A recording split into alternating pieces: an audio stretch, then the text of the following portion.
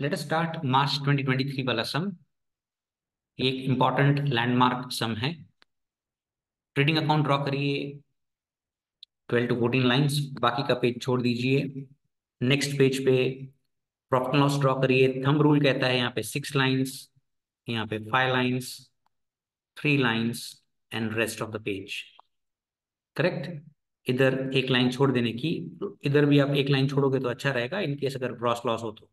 और ये other incomes के लिए। आप स्लाइड्स पे न जाएं, आप थंब रूल फॉलो करें। फिर नेक्स्ट पेज पे बनाएंगे प्रॉफिट लॉस अप्रोप्रिएशन, जो 14 लाइंस का होना चाहिए। उसी पेज पे 8 लाइंस का partners capital account. Next page पे बैलेंस शीट। थंब रूल कहता है इधर 10 लाइंस, ये रेस्ट। इधर 6 लाइंस, इधर 6 लाइंस, ये रेस्ट ऑफ द पेज। तो ये सब ड्रॉ करने में आपको 4 to 5 मिनट्स लगने चाहिए। Now let us start the some. Adjustments किन किन पर है? इंटरेस्ट ऑन कैपिटल पर है, इंटरेस्ट ऑन ड्राइंग्स पर है, कमीशन देनी है रीटा को, ट्रैवलिंग एक्सपेंसेस हैं रीटा के, रीना के। फिर लोन जो फ्रेंड से लिया है उस पर इंटरेस्ट आउटस्टैंडिंग है। फिर शॉप रेंट पर है, और बीडीआर डेटर्स, डेटर्स पर बेड डेट्स रिजर्व रखने हैं, एंड क्लोजिंग स्टॉक। अब क्योंकि ये टी शेप ट्रायल बैलेंस है तो मैं पहले क्रेडिट साइड कंप्लीट करूंगा फिर डेबिट साइड पे जाऊंगा। इट इज ऑलवेज एडवाइजेबल कि ट्रायल बैलेंस से सम शुरू करें, एडजस्टमेंट से सम शुरू ना करें। सम भरा हुआ होगा, मैक्सिमम मार्क्स मिल सकती हैं इन केस अगर पेपर छूट गया तो। करेक्ट। सबसे पहले कैपिटल अकाउंट्स का बैलेंस दे रखा है, तो आप लिखोगे बाय बैलेंस बीडी 1,62,500। सेल्स दे रखा है। अब ट्रेडिंग अकाउंट में आता है, डेबिट साइड ट्रायल बैलेंस में आप चेक करिए कहीं आपको सेल्स रिटर्न नहीं नजर आ रहा है, तो डायरेक्टली आप आउटर कॉलम में लिख सकते हैं bye sales trial balance as one effect same side. Outer column में डायरेक्टली आप लिख सकते हैं परचेज रिटर्न। अब परचेज रिटर्न क्या करते हैं? परचेज में से माइनस, सामने आप परचेजेस चेक करिए आपके पास हैं। यस, 6,93,750। तो परचेजेस आप ट्रेडिंग अकाउंट में पहली लाइन छोड़ देना ओपनिंग स्टॉक के लिए, टू परचेजेस इनर कॉलम में लिखिए, माइनस परचेज रिटर्न, और डिफरेंस 6,87,500 बाहर लिखो। परचेज पे कोई एडजस्टमेंट नहीं है तो आप नेट ऑफ कर सकते हैं। Discount and allowances, discount and allowances हमारे लिए इनकम है, इनकम है, अदर इनकम्स है। तो bye discount and allowances 6,250। Dividend on shares of SBI भी हमारे लिए इनकम है, bye dividend on shares of SBI 250। फिर बैंक अकाउंट, अब ये बैंक ओवरड्राफ्ट है। अब बैंक ओवरड्राफ्ट हमारे लिए होती है लायबिलिटी, करंट लायबिलिटी। तो करंट लायबिलिटी में लिखिए bank overdraft 10,000, trial balance one FX same side. Creditors 6,250 is also a current liability. Creditors 6,250 in the outer column. Borrowed loan 12,500 is a non-current liability. Loan हम लोग assume करते हैं कि longer duration के लिए बोरो किया है। अब हमने ट्रायल बैलेंस का क्रेडिट इफेक्ट दे दिया। अब डेबिट इफेक्ट पे जाते हैं। ड्राइंग्स दे रखी हैं पार्टनर्स कैपिटल अकाउंट में, debit side to drawings, Rita की रीटा में, रीना की रीटा में। Opening stock is next item 8750, trading account में to opening stock 8750। Next purchase हम लिख चुके हैं। ट्रैवलिंग एक्सपेंसेस रीना के हैं। अब रीना एक पार्टनर है, तो पार्टनर से रिलेटेड सारी बातें कहाँ आती हैं? प्रॉफिट एंड लॉस अप्रोप्रिएशन में। तो मेहरबानी करके इसको ट्रैवलिंग एक्सपेंस को पीएनएल में मत लिख देना, सेलिंग एक्सपेंस में मत लिख देना। रीना के हैं, ट्रैवलिंग एक्सपेंसेस रीना के हैं, और इस पे एडजस्टमेंट है इसलिए हम लोग अंदर लिख रहे हैं। तो ये एक one of the important point है इस सम की, ट्रैवलिंग एक्सपेंसेस रीना। फिर ट्रैवलिंग एक्सपेंसेस सेल्समैन को भी दे रहे हैं, तो ये वाले जो सेल्समैन वाले हैं वो सेलिंग एक्सपेंसेस हैं, तो वो अपन सेलिंग एक्सपेंसेस में लिखे। इसके हेडिंग के नीचे। पर जो रीना को दे रहे थे वो अपन ने प्रॉफिट एंड लॉस अप्रोप्रिएशन में लिखे। तो ये एक अच्छी पॉइंट है इस सम की। सैलरी अकाउंटेंट को दे रहे हैं और कलेक्शन क्लर्क को दे रहे हैं। जो अकाउंटेंट को जो सैलरी दे रहे हैं वो हमारा एडमिनिस्ट्रेशन एक्सपेंस है। पर कलेक्शन क्लर्क यानी डेटर से जो पैसा कलेक्ट करता है, डेटर यानी सेल्स से रिलेटेड है, तो कलेक्शन क्लर्क की जो सैलरी है वो सेलिंग एंड डिस्ट्रीब्यूशन में जाएगी। बहुत ही जोरदार समय है। कलेक्शन क्लर्क की सैलरी सेलिंग एंड डिस्ट्रीब्यूशन में जाएगी, अकाउंटेंट की सैलरी एडमिनिस्ट्रेशन में जाएगी। दो सैलरीज हैं। सैलरी के बाद कॉलम दे रखा है। फिर है शॉप रेंट जिस पर एडजस्टमेंट है। शॉप रेंट आप एडमिनिस्ट्रेशन कर सकते हैं 4500। इनर कॉलम में लिखा क्योंकि एडजस्टमेंट है। डेटर्स पर एडजस्टमेंट है। डेटर्स हमारे करंट एसेट्स हैं, करंट एसेट्स में लिखेंगे। डेटर्स इनर कॉलम में लिखेंगे क्योंकि एडजस्टमेंट है। BDR bad debts recovery, bad debts reserve की। नेक्स्ट है कैरेज गुड्स। अब ये कैरेज सेल्स नहीं है, कैरेज गुड्स है। मतलब इंटेंशन ये है कि यार ये कैरेज इनवर्ड है, और कैरेज इनवर्ड कहाँ आता है? ट्रेडिंग अकाउंट में। To carriage inward 37,500। Advertisement expense selling expense है। To advertisement expense 50,000। अब ये most important point, prepaid rent of shop. Opening prepaid दे रखा है, आज तक कभी भी हमें नजर नहीं आया। हमेशा हमारे को क्लोजिंग प्रीपेड आता है। जो इस समय है क्लोजिंग प्रीपेड भी है। शॉप रेंट के one of the important point है। ओपनिंग प्रीपेड भी है, क्लोजिंग प्रीपेड भी है। तो ओपनिंग प्रीपेड का trial balance has one effect same side. Last year अपन ने माइनस किया था, इस साल वो प्लस हो जाएगा। तो शॉप रेंट में प्लस करेंगे prepaid 1/4/2018। Opening prepaid shop rent में ऐड हो जाएगा। तो ये एक पहली बार आ रहा है ओपनिंग प्रीपेड रेंट। हमेशा हमारे को क्लोजिंग प्रीपेड रेंट होता है, वो अपन माइनस करते हैं। इस बार पहली बार ओपनिंग प्रीपेड रेंट आया है। तो ये एक अच्छी पॉइंट है जो शॉप रेंट में अपन ने ऐड कर दी। Trial balance has one effect same side के रूल्स के हिसाब से। फिर डिस्काउंट एंड अलाउंसेस हैं। डिस्काउंट एंड अलाउंसेस हम लोग सेलिंग एक्सपेंस में डालेंगे। Discount and allowances 21,250।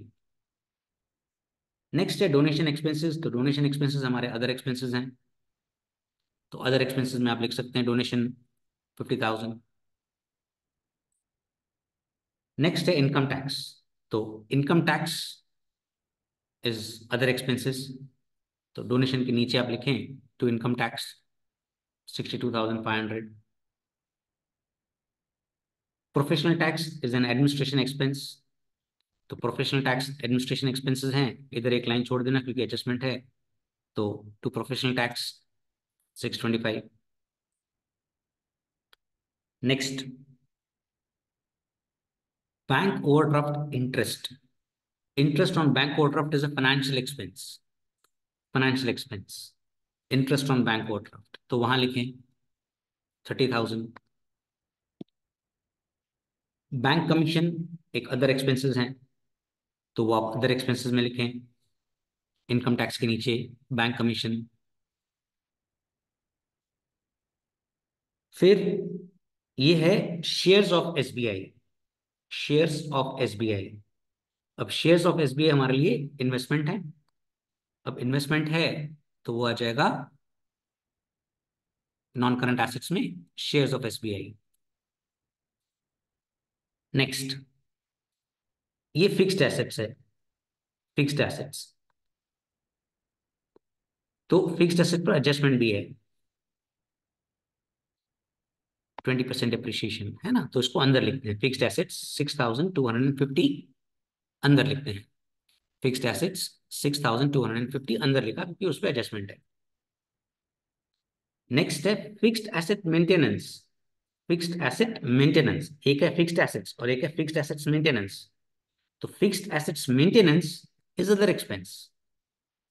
तो अदर एक्सपेंसेस बैंक कमीशन के नीचे फिक्स्ड एसेट्स मेंटेनेंस, मेंटेन करने का खर्चा। करेक्ट, बहुत ही अच्छा समय ये। Cash balance is a current asset. Debtors में एक दो लाइन छोड़ देने की। Cash balance current assets. Next goodwill. Goodwill is non current assets, intangible. अच्छा, फिक्स्ड एसेट्स में एडजस्टमेंट है, एक लाइन छोड़ देना। आपके पास तो 10 लाइनें हैं, आप आराम से लिख सकते हैं। अब हमने ट्रायल बैलेंस कंप्लीट कर लिया। अब हम एडजस्टमेंट सॉल्व करेंगे। हर एडजस्टमेंट के दो इफेक्ट्स, एक डेबिट एक क्रेडिट। 12% इंटरेस्ट ऑन कैपिटल और 5% इंटरेस्ट ऑन ड्रॉइंग। सबसे पहले ये मैंने रिपीट कर रहा हूं, इंटरेस्ट ऑन कैपिटल बिजनेस का एक्सपेंस है, पार्टनर का इनकम है। बिजनेस का एक्सपेंस है, इसीलिए वो प्रॉफिट लॉस अप्रोप्रिएशन में आएगा। अच्छा, यहाँ पे रीना की एडजस्टमेंट है तो एक लाइन छोड़ देना पहले। हाँ, to interest on capital, Rita and Reena. अब जितना कैपिटल है उस पर इंटरेस्ट मिलेगा, तो 12% 1 लाख का 12,000 होता है, तो वो लिखें 12,000। रीना में आप लिखेंगे 7,500। 62,500 का 12% इज 7,500, टोटल 19,500, राइट। अब हर वो एडजस्टमेंट जो पीएनएल अप्रोप्रिएशन के डेबिट साइड आती है, वो पार्टनर्स कैपिटल के क्रेडिट साइड, ये हमने डेबिट इफेक्ट दिया। अब आना चाहिए हमें क्रेडिट इफेक्ट, करेक्ट। तो क्रेडिट इफेक्ट आएगा हमारा पार्टनर्स कैपिटल में बाय इंटरेस्ट ऑन कैपिटल। हर वो एडजस्टमेंट जो पीएनएल अप्रोप्रिएशन में डेबिट साइड, पार्टनर्स कैपिटल में क्रेडिट साइड। नेक्स्ट एडजस्टमेंट है 5% इंटरेस्ट ऑन ड्रॉइंग्स। तो ये हमारी ड्रॉइंग्स हैं। अब ये बिजनेस के लिए इनकम है, पार्टनर के लिए एक्सपेंस है। क्योंकि बिजनेस के लिए इनकम है, इसीलिए प्रॉफिट लॉस अप्रोप्रिएशन के क्रेडिट साइड आएगी, राइट।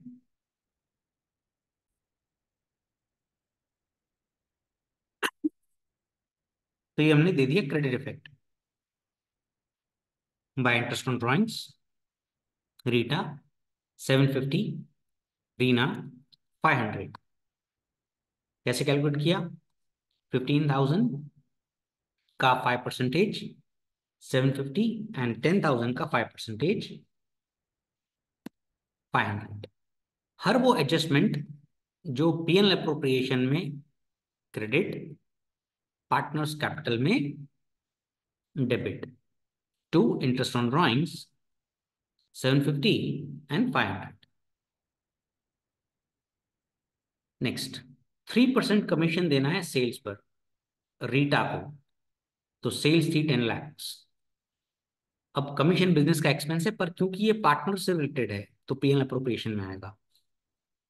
To commission 30,000। हर वो एडजस्टमेंट जो पीएनएल अप्रोप्रिएशन के डेबिट साइड, वो पार्टनर्स कैपिटल के क्रेडिट साइड, रीटा को दे रहे हैं इसीलिए रीटा के कॉलम में लिखा।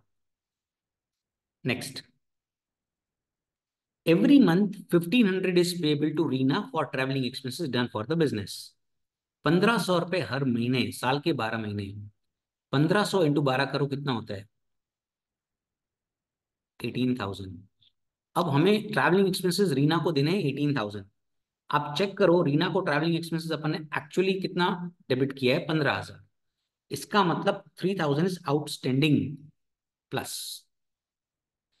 अब हर वो एडजस्टमेंट जो पीएल अप्रोप्रिएशन के डेबिट साइड, वो पार्टनर्स कैपिटल के credit side by travelling expense Reena को। मेहरबानी करके आउटस्टैंडिंग समझ के इसको बैलेंस शीट में लायबिलिटी साइड मत लिख देना।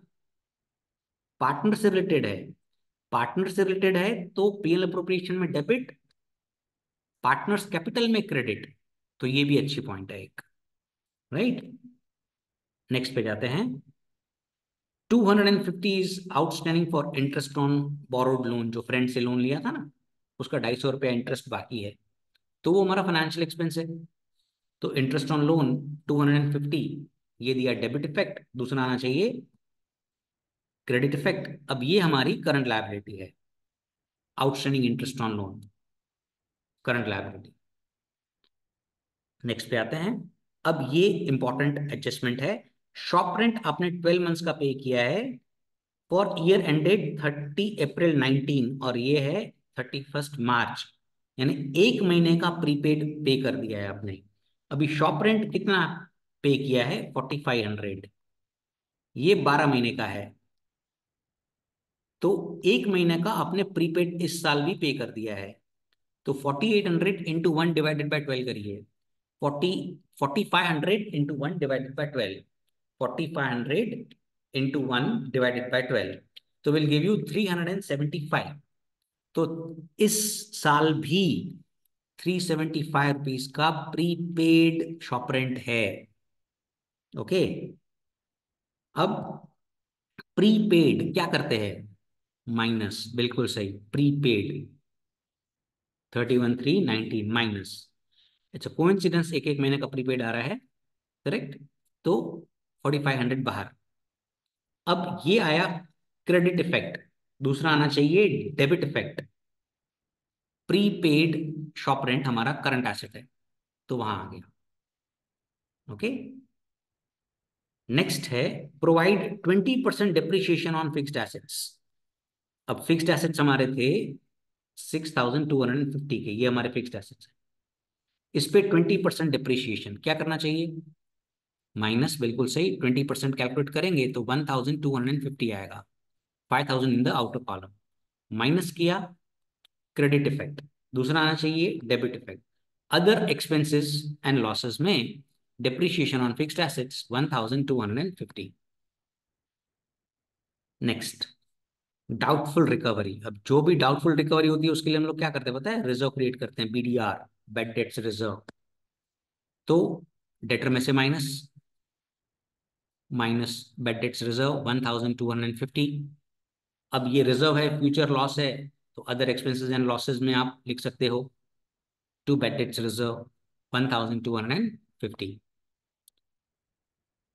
Next, last adjustment, closing stock 95,125। Closing stock आता है ट्रेडिंग अकाउंट में, credit side by closing stock 95,125। This is credit effect. Her adjustment के दो इफेक्ट, एक क्रेडिट दूसरा debit.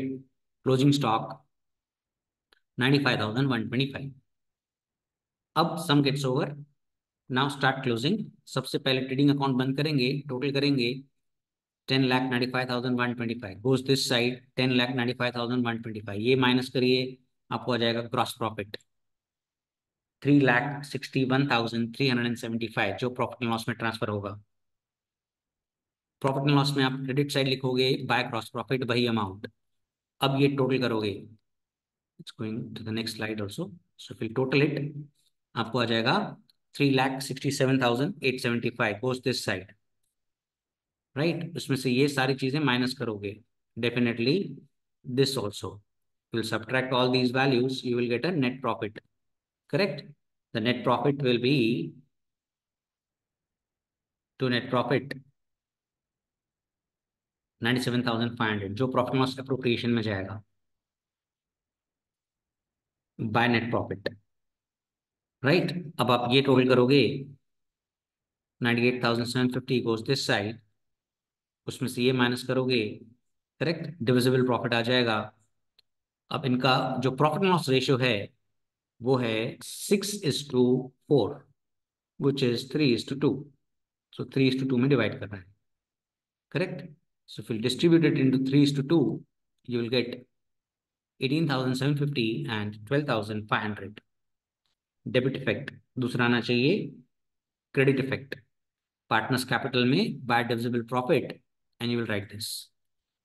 Now you will total this, Rita का टोटल करेंगे, you will get this value goes this side, minus करेंगे, you will get to balance CD 1,45,000. The same thing you will do it over here, 85,500 shifts over here. If you subtract these values, you will get balance 75,000. This you will write it in balance sheet, Rita and Rina and total. अब balance sheet का total करेंगे तो tally मिलेगा 2,54,000 on both the sides. So please do this sum. It may come in your internal exams. Good luck.